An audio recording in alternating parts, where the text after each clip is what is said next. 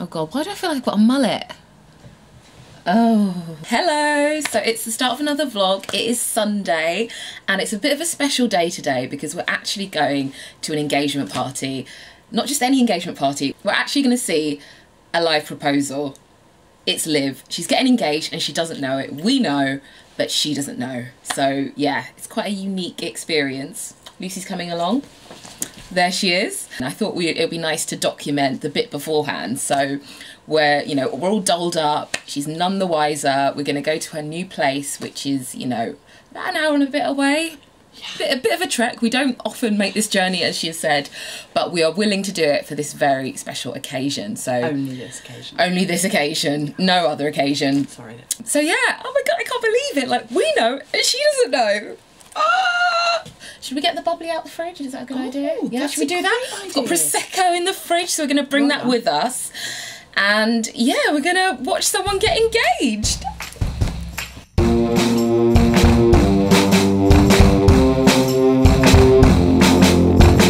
Everyone's here. Such a cool crowd. Got Liv's dad, Karen and Miguel, the dream team. They're going to be capturing this surprise proposal. We're trying to work out how to do this logistically.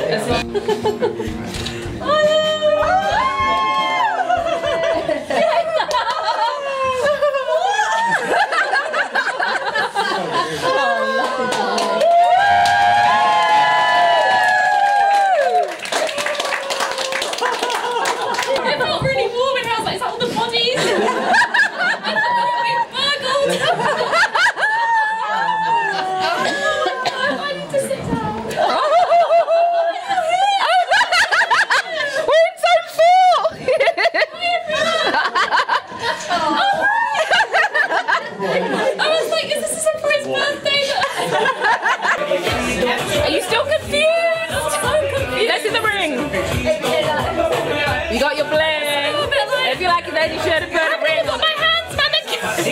Where is your manicure? Do you think? 1, 2,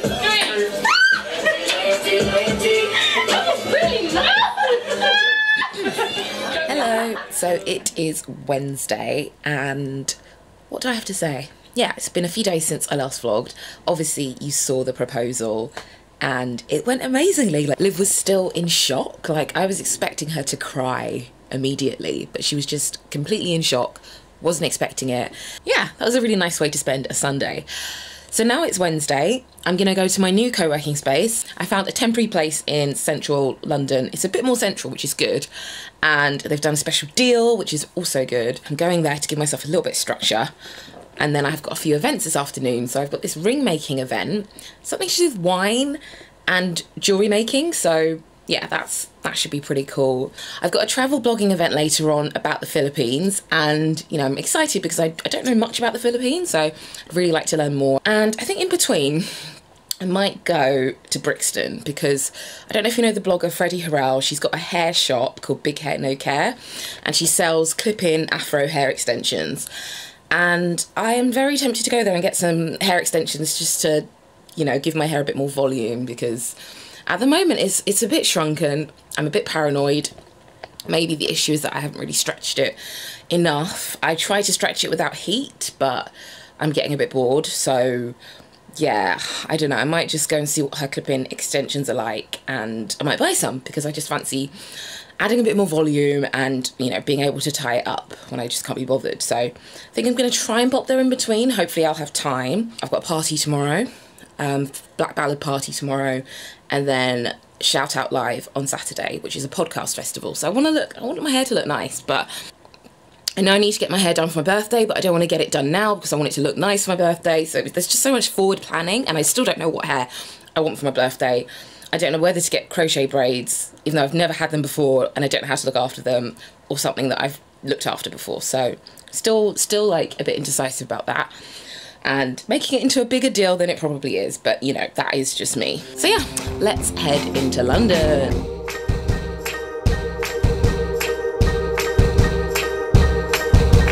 And although we're not teaching you actual silversmithing today, this is a little taster that you can complete in a few hours and then and it's a little surprise. As mentioned, you are going to make a ring today, but it starts off life as this piece of jewellery. beeswax. So this is like a wax plastic love tub. So you can kind of understand the material better. After you've carved your design, which I'm sure will be great, a mould is made around your wax shape, and it's got a little hole in the top, and then the mould is turned upside down, warmed up, so that then the wax melts out, and then you're left with an exact hollow replica of what you create today. So it's really great if you want to create something very textured. So these are my slightly dodgy sketches, and my ring will be back with me in 3 weeks. So yeah, I'm really excited. This is going to be rose gold, and I love rose gold. H. Samuel, she's been calling you. You are a well-known high street jewellery shop, you know that. Vlogger, physio, jeweller, goes to Rome, like living the dream. She's really nice. And she's nice. Really annoying. What's 30 like? I'm going to be 30 in less than 3 weeks. Have you got any advice? Have you got any advice? I'm worried I've got a line like going across my forehead. Like, no, I have a line. I was looking up in the mirror and I'm like, there's a line. There is a line. I don't know what to do. Try and finish off some work and then go to the Philippines event. So usually when we work with a brand or a destination, something they constantly telling us is don't push the drinking too much. You know, don't tell people it's about alcohol, so they come and have fun. And when we went to meet the Philippines embassy, they said, can we do a beer downing competition? So they're the kind of people we like working with. This is the worst weather ever, and my hair is not playing ball. I went to the event, I met some key people, and we will see if anything comes of it. But now I'm going to head home because I need to try and have a bit of an earlier night, and I want to try and start reading. So I'm going to head home. Now I thought I'd come here and see if I can get some hair extensions to, like, you know, perk up my fur a little bit. So I'm going to wander in and see what help they can give me.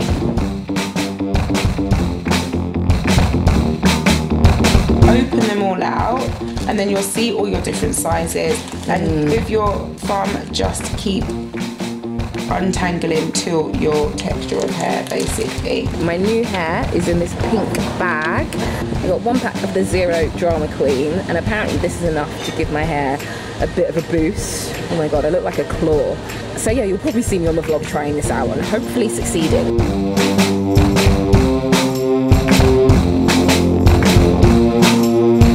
Just getting distracted by this cool looking place.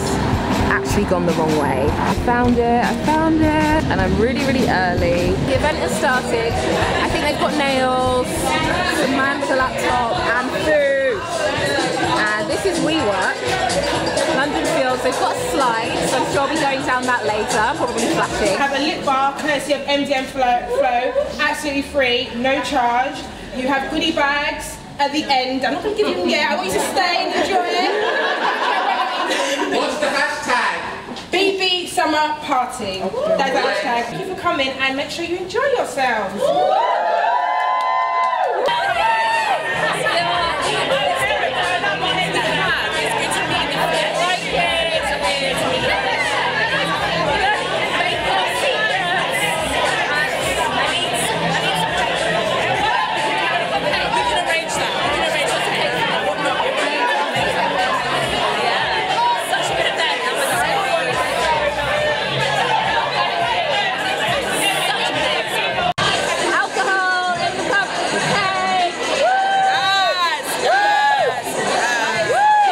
It's over. I've had a lot of Prosecco and we're being kicked out. We're being kicked out. She had a great time. I had a great time. She had a fabulous time. I had an amazing time. Black Ballad Summer Party. You should have been here. You should have been here. It's a shame. So I'm going to end the vlog for today, but I will see you tomorrow or the day after whenever I have recovered from the Prosecco. Hello, so it is Saturday. I'm going to untwist my hair. I've done my makeup. I'm going to try and do, you know, the throw out. I'm going to try and use my clip-ins as well. So we'll see how that goes. I think the last day I vlogged was Thursday. So I went to a really cool event, the Black Ballad Summer Party. And yeah, Black Ballad is a really cool online magazine for black women. And it is definitely needed because I find, I mean, even speaking to my friend who runs it, Toby, she will pitch articles to magazines and whatnot, but the only ones that get picked up are like race-related ones, or if something has happened, you know, something, if anyone's like slagged off Beyonce's pregnancy, then she will get commissioned to write about that. But if she just wants to write about getting married or, you know, something else, then that doesn't tend to get commissioned. So she created a magazine where black women can be their unapologetic selves, and it just has like the whole, like the full experience, which is really cool. Some really great articles on there. And they host events. So because I'm a member, I got to go to the event. So that was pretty cool. And I keep saying pretty cool. I need to extend my vocabulary. It's just such a great, like, network of women. I obviously met Benjamina. I met a girl who worked in advertising. I met some journalism students. I met, you know, some really interesting people with really interesting stories and perspectives. So it's just great that she's able to facilitate this and bring us all together, because sometimes when you grow up in, you know, really non-diverse places, it's hard to find your network, and she's been able to create that, so that's been really cool. So what else has been going on? There's been a bit of a controversy about the Bloggers Blog Awards not being very diverse, and so it's, you know, I was added in a few tweets by Grace, because I know Grace picked up on it quite early. I was out for once. I wasn't like on my phone watching it all happen. But yeah, I mean, I just think, I mean, I'm never like aghast when these things happen, because I always think, let's go back, like, this is the result, let's figure out how we got to this result. I think we need to look at like what award ceremonies, like, do we need award ceremonies? Because it's very tricky when you start a blog, like a personal blog, and you do it and it's democratic, you can do whatever you want, and then you get pitted against other people. You know, the whole point of, for some people, creating blogs was because they didn't see themselves represented. When it gets put into a traditional awards context, I find that the traditional biases can come into play. And is it fair to be pitting these blogs against each other? Like, what is the measure of a good blog? But that's not another question. But I think we just, you know, we have to look at the people voting for these awards. Who are they reading? Why are they reading these blogs? I just think there's like a series of different issues. And I think people need to look at their own biases. And biases, is that how you say it? Biases? Biases. I don't make any sense, but if, you know, I think if you are white, you need to look at the blogs you're reading. You could read a blog by someone who looks different to you, even if it's a beauty blog. You know, you can learn things. I read blogs from everybody, every race, every colour, and I pick up on other things. You know, I may not get the exact same, I may not think, oh, I can buy this foundation colour, obviously, but I might learn about a different kind of product or a way to apply a product or something. I don't think this is as coherent as I would have liked it to have been. But I know there are some people that grow up, you know, my friends, some of my friends, maybe I'm like the first black person they ever met, and they may have had certain perceptions, like based on what they've seen in the media, like, which is nothing, basically. I think there's just so many different issues that can result in that sort of awards list, or list of whoever nominees. And I think that's the thing that we need to discuss and understand and, you know, ultimately improve. Yeah, I've read some really interesting articles. I'll put them down below. One is about the use of digital blackface. So the fact that black people are always being used in memes, but we're not being, you know, put into campaigns. You know, the YSL campaign came out and there's like one darker foundation amongst like a sea of beige. So yeah, that was a really interesting article. I'll leave links down below to what I've been reading, and I also put everything into my dedicated race Pinterest board. I will leave those for you. I think I might still try and do the clip-ins. But yeah, the last time I wore clip-ins, my hair was relaxed and it got really damaged, so I was always a bit sceptical about getting more clip-ins. I don't want to wear them like every day. I just want them as a styling option, you know, for days when the shrinkage is real. So this is everything. Looks very different to what my hair looks like, but you know. So we've got one big clip. So they're sort of saying this is kind of how it looks, and then you're meant to just brush it out, and then once it's brushed out you don't get these curls back. So okay, so we're getting a bit more of an afro texture now. So I'm gonna part my hair. God, the memories. Ooh, exciting. Oh, wow. Oh, God. Why do I feel like I've got a mullet? Oh. This is a little bit surreal. I don't know if I've done this right. Maybe I need to do it a bit higher.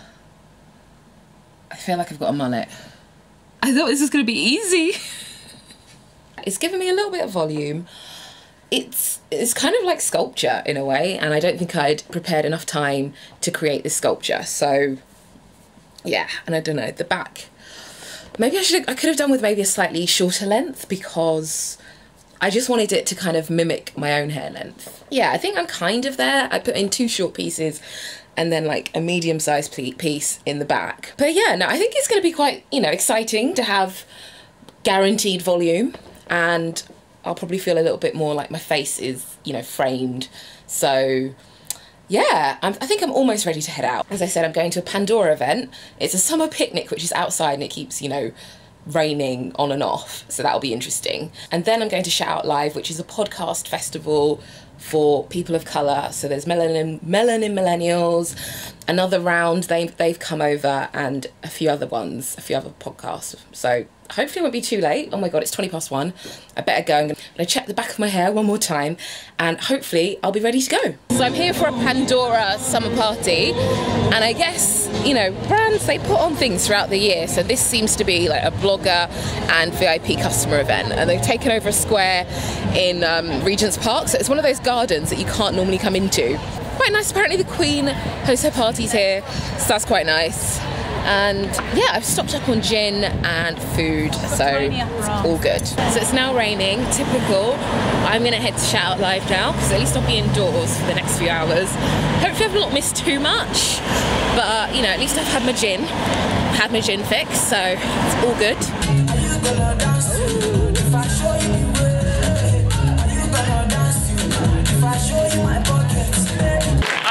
I've really tried. I've tried to be smaller. I've tried to speak up here because, you know, it's less intimidating. Oh, Kathy! Hi, Kathy. Loving that outfit today. It never works because they still report me to HR anyway. So I might as well just not bother and be like, "You're right, Kathy." No matter how hard I tried, I couldn't do it. If someone was asking me for like the 15th time in the workplace, like, what's that on your head? Is that, what do you call that scarf on your head? A headscarf. What I'm saying to you is that you have been deeply indoctrinated by a manner of thinking that's oppressive. That's what I'm saying. And so instead of me having to say to you, the fact that you need me to clarify not all and only some, it's not some. It's not some, so stop trying it. And the fact that you needed the not all to help you feel better, that's the problem. You should have looked at that statement and been like, yeah, but we are, to be honest. Hello, so I'm back home now. I am blending in with my cushions. So yeah, that was a really good day at the Pandora event and then ShoutOut Live.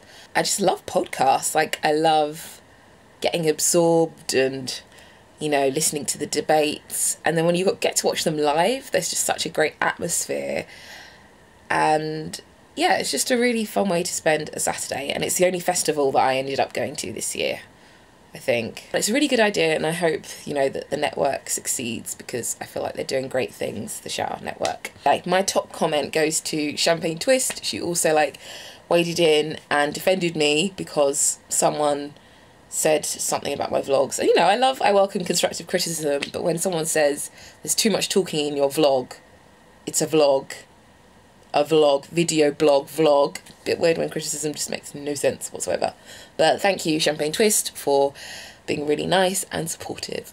So yeah, that's the end of my vlog for this week. I hope you've enjoyed it. I don't know if I'm going to have another vlog in my 20s. Ooh. I'm 30 in less than 2 weeks, which is going to be lit. Thank you as always for watching. It'd be great if you could subscribe, leave a comment, thumbs up, all that jazz, and I will see you very, very soon. Bye. And then we've gone for chicken wings, because I just wanted chicken wings and chips, the biggest plate of chips, coffee and asparagus, because we thought we needed a little bit of green. I'm not a dog. Oh no, you can smell the food. Oh, don't you take my chicken wings.